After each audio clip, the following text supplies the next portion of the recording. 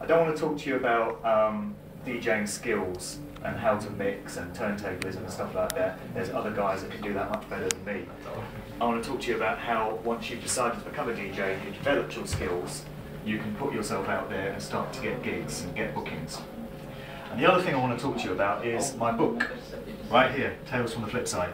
So I'm also an author as well as the DJing stuff and the magazine journalist. This is my first book, which I self-published last year, and it focuses on the hidden side of DJing, the aspects of the DJing game that people never normally see.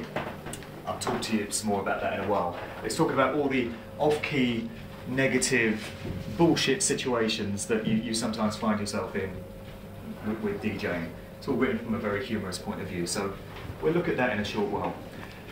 First of all, one of the aspects of promoting yourself as a DJ that I want to talk about is producing your own DVD, a promotional DVD, to let club managers and promoters and other DJs know who you are, what you're all about, what you do.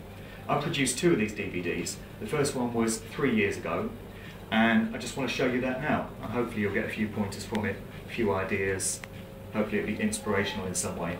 So let's take a look at this. It's called Global, it's my first promotional DVD, and we've got to load this up, right?